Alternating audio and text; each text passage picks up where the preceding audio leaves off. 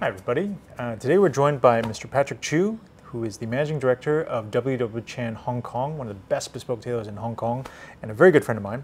And, I asked Patrick to come and join us today because I wanted him to explain on camera what are the things that you can alter on a ready-to-wear garment and what are the things that you wouldn't really touch, right? Like at the Armoury, we sell a lot of ready-to-wear, and our patterns are quite developed and they fit a lot of people really well. And with just some minor alterations, you'll look great, right? Like I wear a ton of ready-to-wear myself. But it would be good for people out there to know what are the parameters, just how much can you or can you not change. So Patrick, if you don't mind, please. OK， 第一 ready to wear 啦，就係你係買佢個 style， 買個款，基本上你唔應該改個款啦。OK， 咁始終唔同身形嘅人可能會隻手長啲啊，隻手短啲啊。通常都係改袖啦，袖長我會改。可能真係有啲人真係比較瘦啲嘅，咁就個腰會改翻細少少啦。咁亦都會放翻大少少，不過放大佢就有限度咯。因為一般嘅 ready to wear 咧，就佢哋留嘅指口都唔會多啊。你見到呢度咧，你最多都係每邊係放到1個 cm 出嚟嘅啫。就呢邊加埋呢邊。係啊，每邊1個 cm， 呢個應該係最多噶啦。因為ready to wear 始終係會平啲啦，比 bespoke， 咁所以好多嘅都會想慳翻啲。就算料嗰度都想慳翻少少啦，咁對於全部係成本嚟噶嘛，咁會慳翻呢度會少啲咯。咁我哋腰位嗰度通常，如果真係放大，我哋細得會主要喺個腰位嗰度放咯。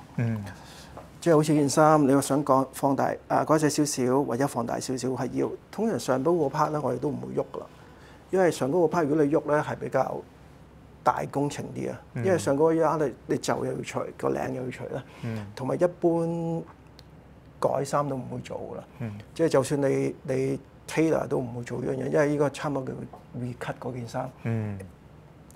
咁通常係放大改細啦，衫長都可以喐少少嘅，就放長就應該一定唔得噶啦。通常係冇指口喺裏邊嘅。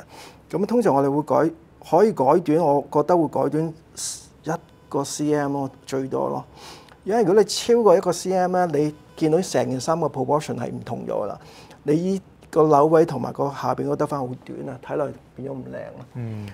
同埋你每一次改短咧，你唔係就咁改短咗下邊，因為你改短下邊咧，呢個位仲未完嘅，你仲要再 cut 翻完佢。你 cut 翻完咧，個 quarter open 又大咗，又變咗有第二隻款嚟咯。所以通常衫長都盡量可以唔改就唔改啦。如果真係要改啦，都係1個 cm。應該最多咯，主要係改個衫大細啦、袖長啦，呢度可以改咯。袖長可以放幾多咧？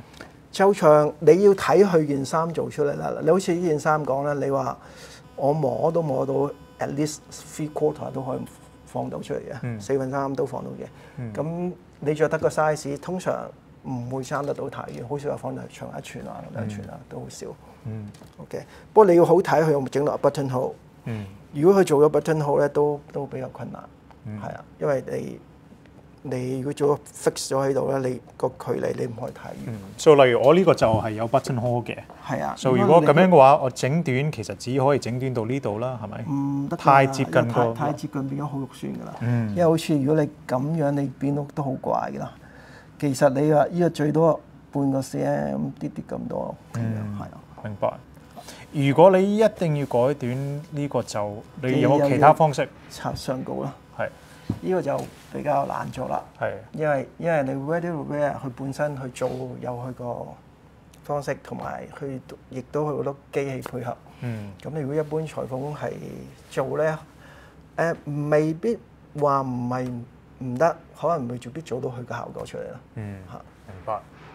OK，and then 如果係 bespoke 嘅話咧？你係改得到多好多嘢係咪 ？bespoke 就其實基本上係全部都可以改啦。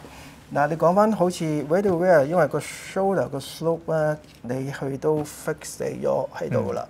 因為佢做出嚟嗰陣時咧，佢哋自己都衡量過，我係想 for 邊一類人着嘅。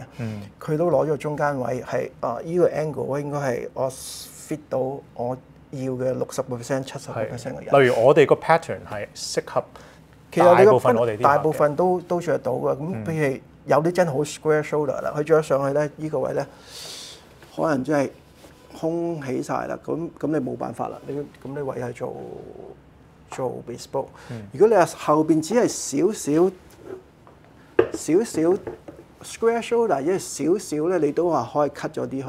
不過如果依個位係你係唔可以 cut 噶嘛，因為依個 cut 咧，你會拆開條 land，拆開 shoulder， 係比較複雜嘅改法咯。咁如果咁樣做法咧，你改咗佢本身嗰個 pattern 咧，其實你改咗呢個部分咧，可能第二個部分就會產生個問題出現啦。所以不如做 bespoke 會更加好啦，可以按你嘅 shoulder 嘅 slope 你裁各方面都得啦。有可能係你呢件衫俾我哋睇下。呢個就係個basting 嚟嘅。咁就呢個係你嘅 bespoke 客嘅 basting。客。咁我可以睇翻，你睇到裏邊啦。去 hem 嗰度，因為你 fitting 嗰時候，我淨係留咗好多喺度嘅。你放每邊放2-3個 cm 都仲可以放得到。咁不過 fitting 之後，我當然唔會留咁多啦，因為會剪緊啲去啦。不過到最尾咧都仲會有翻2個 cm，每邊都可以放得到。又講翻點解佢一定要少咧？因為佢越少兩邊就咁拍埋一齊車比較方便嘅。明白。咁仲有個 shoulder 嗰方面咧，你又可以按照客人嘅個斜度嚟做咯，嗰方面咯。做 bespoke fitting 嘅時候，你仲可以改翻少少個 shoulder。因為你 square shoulder 嘅，我咪再 cut 翻平啲咯。咁如果好 slope 嘅，我再 cut 翻斜啲咯，亦都可以。咁因為 bespoke 就按其實除非你係買緊，即係有啲裁縫會佢哋嘅 house style， 你按照轉照佢個 style 咁做咯。咁好似我哋咧，我哋會按去同個客會大家 discuss 啊，即係你想做咩 shoulder 個 lapel 幾大啊？咁各方面我哋都可以同個客傾，做翻大啲、闊啲、長啲、短啲啲都可以做啊。係啦。OK，nice， 又學到嘢。不如講下啲褲嘅嘢啦，好冇 ？OK， 好啊。OK，so Patrick，依家你解釋翻，如果係條褲嘅話咧，我哋改得到啲咩？褲就一般改咧，通常我都會改後邊個線咯，同埋大髀呢個線嗰度可以改嘅。通常側邊呢個線就比較少改啦，因為如果一改呢個咧，你成個 waistband 都要拆翻開，因為呢度唔係分開嘅。明白。咁通常後邊嗰度咧，你見到啦，你淨都睇到啦。腰咧其實可以放大多好多嘅。你每邊放2到3個 cm，total 咁多幾都放得到出嚟。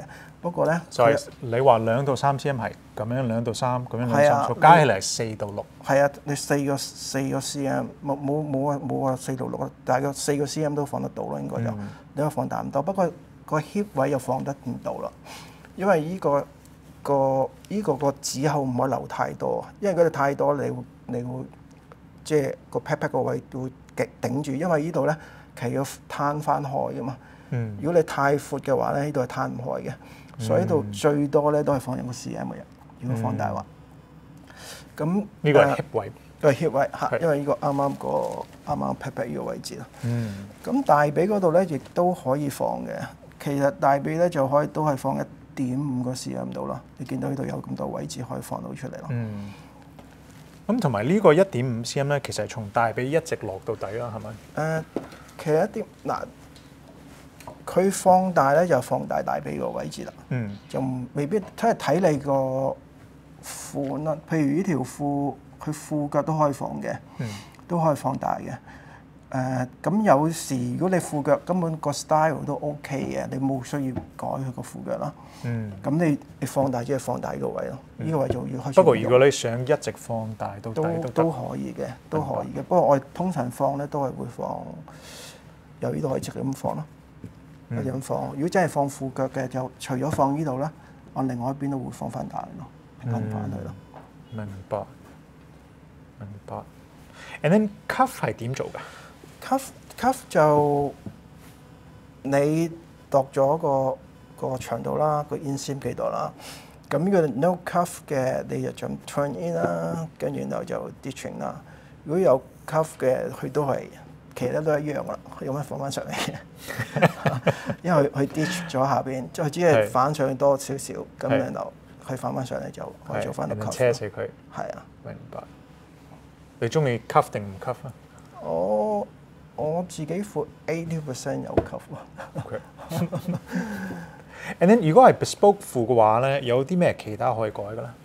其實 bespoke 褲咧就有幾樣嘢啦，譬如 ready wear 啊，佢着咧其實一個人着得上身咧，佢都會一般嘅褲咧，你見到前面都裁低少少㗎，都 cut 翻嘢人。因為你其實每個人個企法咧，去着條褲喺度啦，佢着條褲係咁樣着定係咁樣着咧，都係爭好遠嘅。一般好似呢條褲咧，你見到咧，佢都係前面 cut 翻低少少噶。通常一般嘅人咧都會係低啲啲咁多啦。呢個同肚腩有少少關係嘅。同埋你如果低少少咧，你 cut 咗咧，個 pit 亦都會掹翻高咗去嘅，個 pit 亦都會更加靚翻少少。咁如果你調翻轉，如果呢個人係個肚腩真係好大嘅，佢一大落咧條褲，即係譬如攞呢條褲咧，佢肚腩一跌咗落咧，呢度就會好多料喺度咯。咁你呢啲料就會 cut 咗佢咯。咁如果你 cut 咗上去，就通常用呢啲唔改噶啦。因為如果你 cut 呢度咧係好大工程嘅，因為你上 waistband 要拆咗佢啦，個拉鏈要做過啦，一定要再做翻晒個位，通常就唔改啦。咁啊，只會叫個客着翻高少少。如果真係好大個肚腩咧，就冇辦法啦，一定要 bespoke，因為你着翻高都冇用，除非你買好大嘅 size cover 用吊帶鈕，咁就 OK 啦。同埋有啲就調翻轉嘅，可能係前面好高嘅，後邊好低嘅。咁你又一樣係 cut 翻，要 cut 翻後邊咯。咁你 bespoke 咧就最大係可以喐到呢個咯。其實大細又冇乜所謂，因為同 ready wear 亦都係放大個細嘅。同埋褲腳嗰個大細啦，就係你自己訂嗰陣時，你會同個 tailor 講你想幾大啊幾細啊。想話我做啲比較 trendy 啲，要 slim 啲，或者要啲 classic 啲，褲腳闊啲，亦都可以咯。Actually 個腳嘅型咧，例如有啲人係個腳係好直嘅，不過有啲人腳係咁樣嘅，或者咁樣嘅。佢通常係個光窿突咗出嚟啦。通常 bespoke 咧都會喺依個位會裁翻闊啲嘅。依個咧就會佢會喺一節咧裁，即係好似將個放翻大，依橛放翻大，咁佢依個就放咗出嚟，就會彎，有個少少彎形咯。bespoke 就係，同埋 bespoke 嘅褲咧，佢係好多係靠燙出嚟咯。比較，因為你見到ready wear 通常比較直嘅 bespoke 咧，佢又可以燙到個屁股咁樣咯。依度會凹咗落去啦，依度會走翻出嚟啦。上5寸下5寸啦，依度有少少 S 型。依個又彎翻轉頭啦。咁你着咗上去，你前面呢個位，呢個布咪會少咯。呢個位就會凸翻出嚟，唔會話着咗上去又呢度掹住晒咯。呢個位又自動有個 S 型喺度。係喎，你上次同我哋拍片嘅時候都解釋咗呢個概念。係啊，即係啦，上燙褲嗰時都講過，需要咁樣燙翻。因為做出嚟已經係咁樣做法嘅，咁如果你燙翻個型就會好啲啦。Great. All right. Well, 又學咗嘢。Thank you for your time, Patrick. Thank you very much for watching. If you have any questions, please feel free to leave it in the comments, and we'll see you again next time. Thanks for watching.